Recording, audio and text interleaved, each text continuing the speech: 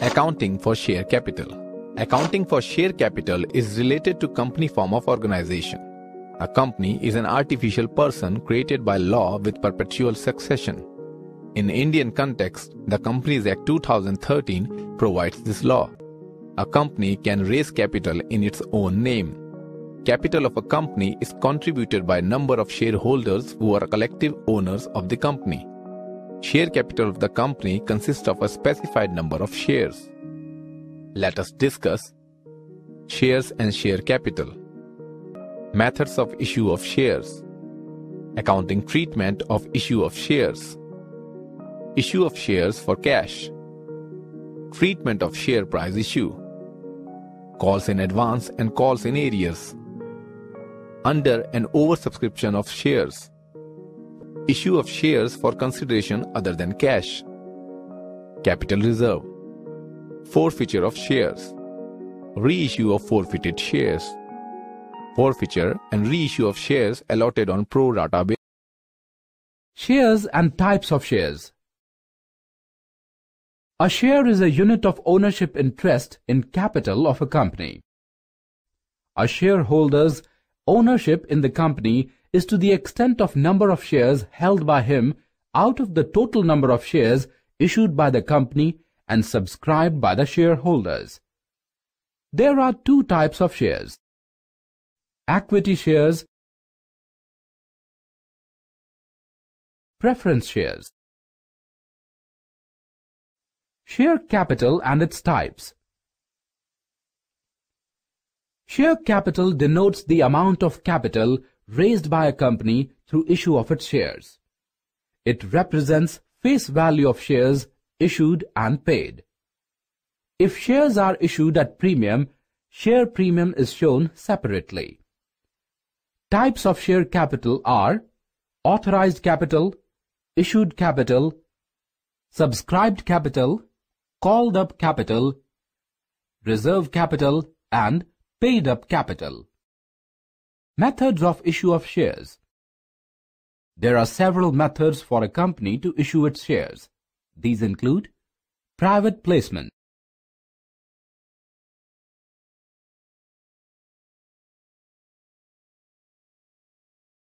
offer for sale,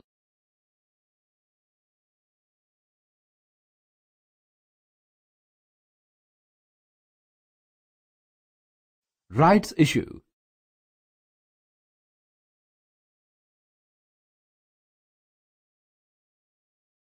public subscription,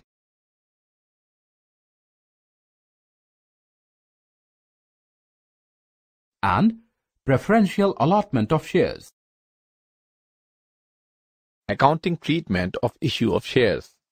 Different types of issues of shares have different types of accounting treatment on the basis of consideration for issues of shares, timing of payment of share issue amount, issue price of shares, receipt of amount of calls, extent of subscription, forfeiture and reissue of forfeited shares, disclosure of share capital in company's balance sheet. Issue of shares for cash. Issue of shares for cash involves issuing shares against receipt of cash from the applications to whom shares are allotted. Amount of issue is either paid in lump sum or in installments. Journal entries for amount payable in lump sum. For receiving application and allotment amount, the journal entry is: for allotment of shares, the journal entry is journal entries for amount payable in installments. In installments, the amount is payable on application, allotment, and calls. Let's understand with the help of an example. In this example, journal entry for amount received on application is journal entry for allotment of shares is journal entry for allotment money due is journal entry for allotment money received is journal entry for first call due is journal entry for amount of first call received is journal entry for second and final call due is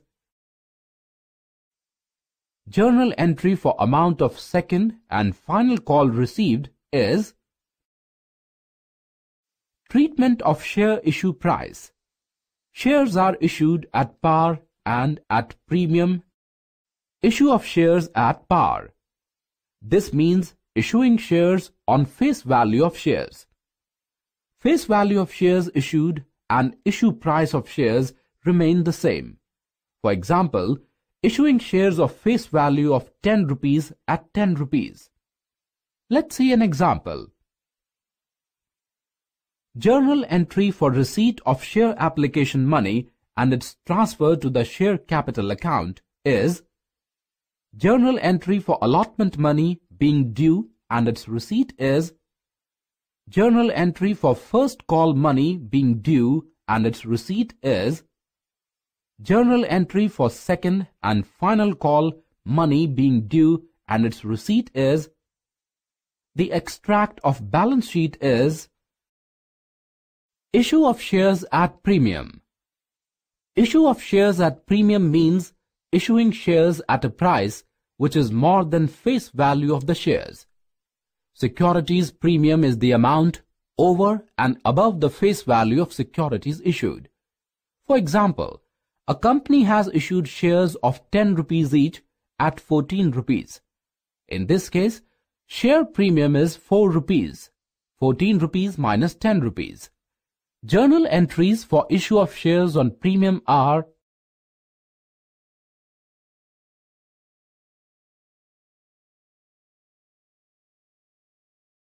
Issue of shares at discount. Issue of shares at discount means issuing shares at below their face value. For example, issuing shares of face value of rupees 10 at rupees 9.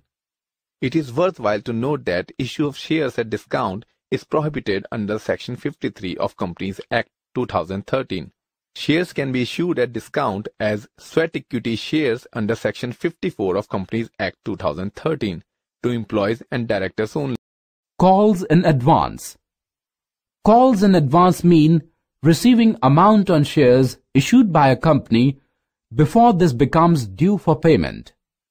Calls in advance arise when applicants pay amount of a call along with payment of allotment money.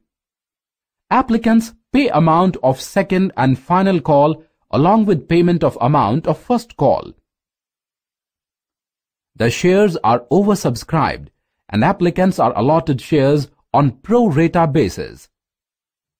Let's understand with the help of an example.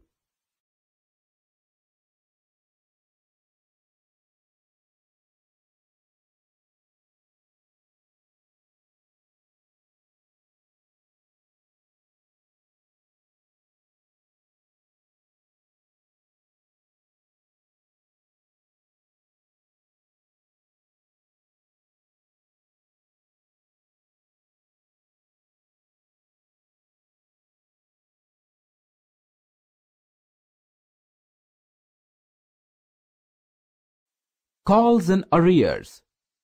Calls-In-Arrears mean amount on shares subscribed due but not paid by shareholders.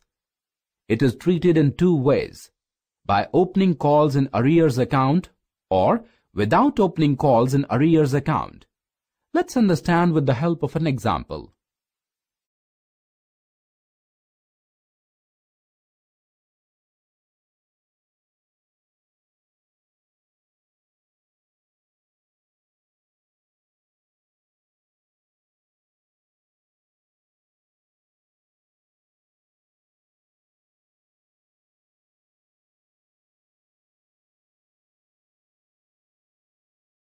Under, over and minimum subscription of shares. Under subscription of shares. It means receiving applications for less number of shares than the total number of shares issued. For example, a company has issued 10 lakh shares of rupees 10 each. It has received applications for 9 lakh shares.